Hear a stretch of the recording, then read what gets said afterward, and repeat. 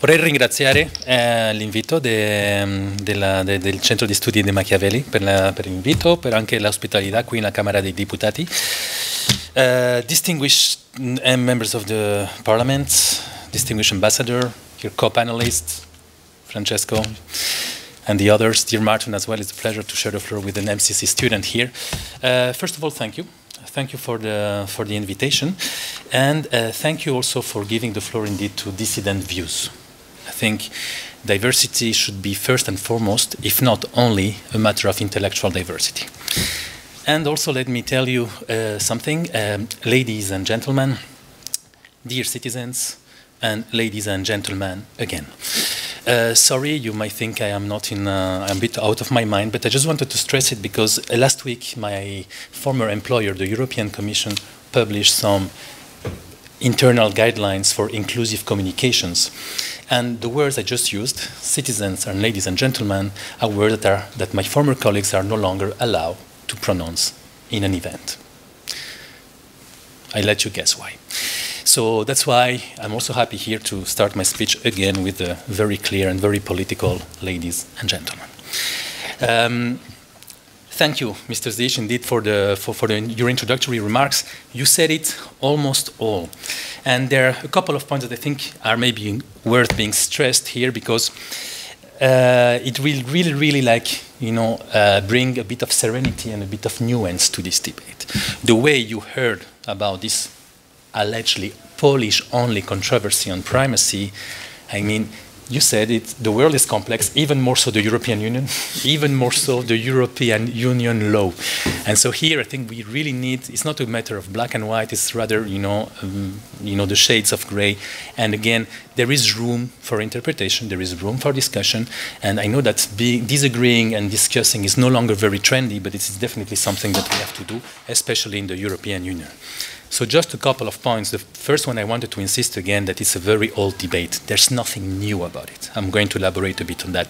The second point is that it's absolutely not only about Poland. Poland actually came late to this debate because this debate is actually much older than I am and much older than most of you in the room, so imagine.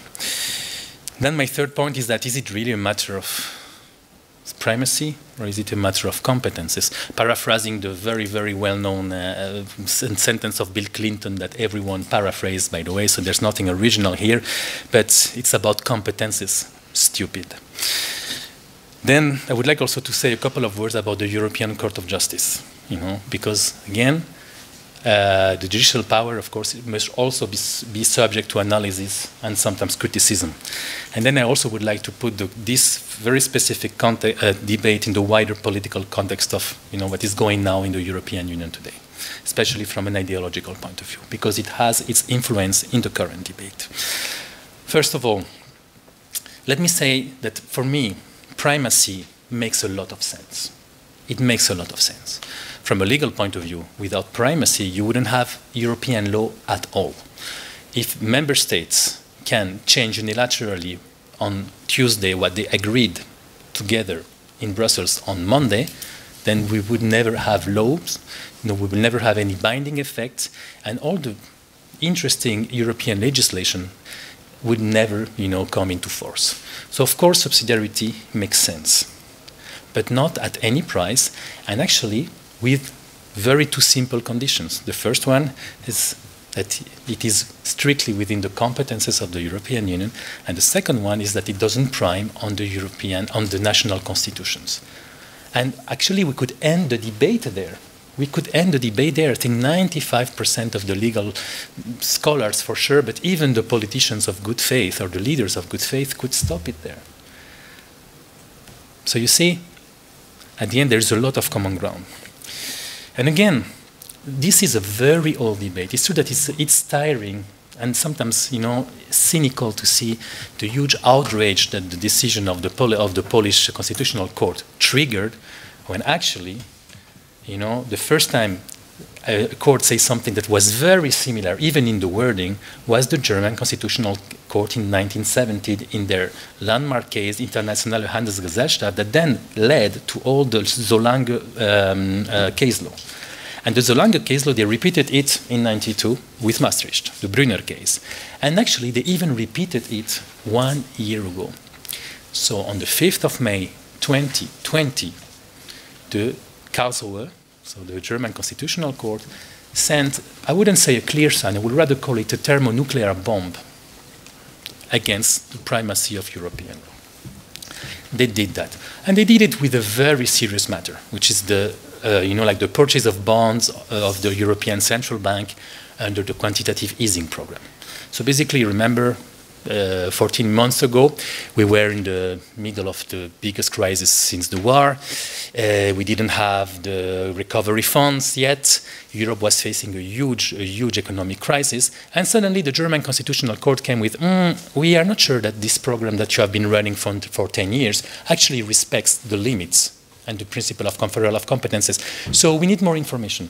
And if you don't like it, and if you don't think it's proportional, then we will give the instructions to the German Central Bank to withdraw from this program. That will mean basically the end of this program. That will mean also huge trouble for the Eurozone. And if we want to push the next pessimistic step of my scenario, I let you imagine it. So this is what the German Constitutional Court did 16 months ago. It was in the news, but not with the same virulence, as it was with Poland. So there again, I mean, it's also maybe also a matter of double standards. And again, Mr. Zich already said it. The Germans, the French, the Spaniards, the Romanians, the Czechs, and so on and so forth.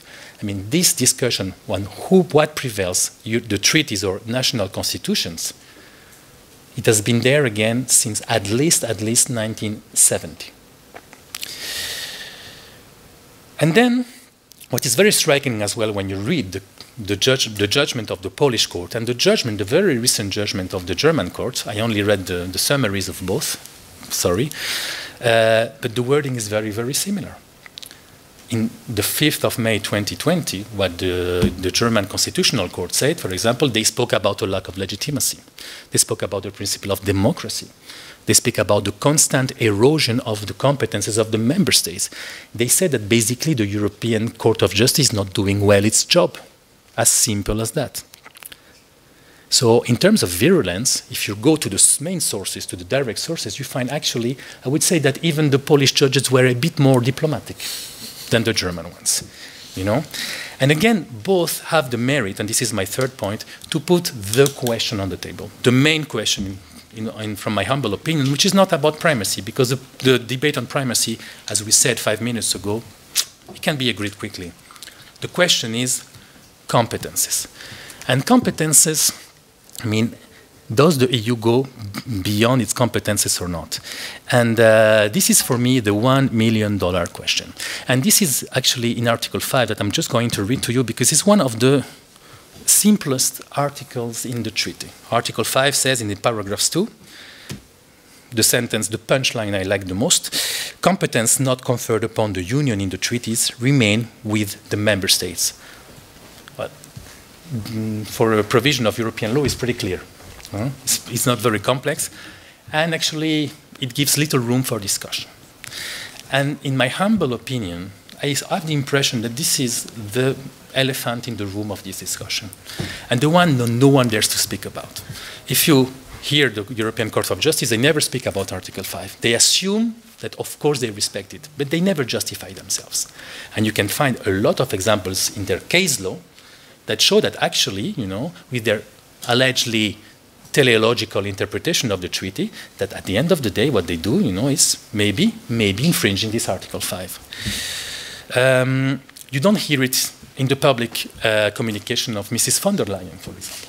What she says in the Parliament was everything but Article 5. Actually, her speech can be summarized as, "Oh, dear Polish citizens, I know you are living in a dictatorship, and me, the Messiah, I'm going to save you from that." That was basically her speech. But, okay, can we go into details? Can we speak about Article 5? What are you doing, Commission, to judge in your impact assessments whether you are respecting Article 5 or not? There might be a gray zone, fine, but that big, that wide, and that unquestioned gray zone, that no one really questions. Is that really something, that we can bear with that? And then, from Brussels we hear, I spoke about it with my former colleagues as well, they say, if you don't like the rules of the game, change the rules of the game. But so far the rules of the game are that it's for the European Court of Justice to decide, and including to decide whether it's an EU competence or not. Even when sometimes, they really run interpretations that are contrary to the text of a directive or to the text of the treaty itself. But my question is, we don't need to change the rules of the law, of the game, we just simply need to apply them. And Article 5, again, is not only the elephant in the room, it's also the forgotten element, the ghost. No one really dares to speak about it. And that tells a lot also about the current European Union and also about the court. And so let me also say a couple of things about the European Court of Justice. Because there are a couple of things, that I would like to stress here in front of you. I think that this court is too lonely. Too lonely. It doesn't have any court above itself. It doesn't have any courts next to each other, next to it neither. And actually, when you think that all the EU member states signed to the European Convention of Human Rights, and so as a matter of fact, any national constitutional law or any national Supreme Court basically has Strasbourg ahead of it. You may say that Strasbourg is not a real court. Well, Strasbourg, they do judgments, and then you have also a mechanism to make them compulsory. But the only Supreme Court in the European Union that doesn't look up at anyone is this one, because it refused to join the European Convention of Human Rights. I'm not a big fan of the European Court of Human Rights, but the rules are that everyone should sign and should be a member of that. It's in the treaty as well. It's in Article 6 or 8 of the treaty. The Commission negotiated that, and this court is actually saying, no, we won't. 10 years ago, they issued an opinion, 8 years ago, I think, saying, no, we're not going to join this one. So I think it's, somehow it's also good that the court has some counterbalancing powers among its peers, among the other courts. This one doesn't. And then I think it's also a court that is a bit supreme, is a bit constitutional, is a bit administrative. Too many caps on this court. This court has too many different roles, and at the end, it also brings an extra layer of confusion. So this is definitely also a problem.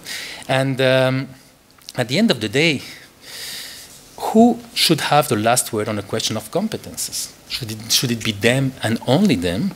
Now that we are speaking about the debate on the future of Europe, that I guess 0.5% of the European population is aware of it, but still we have to participate.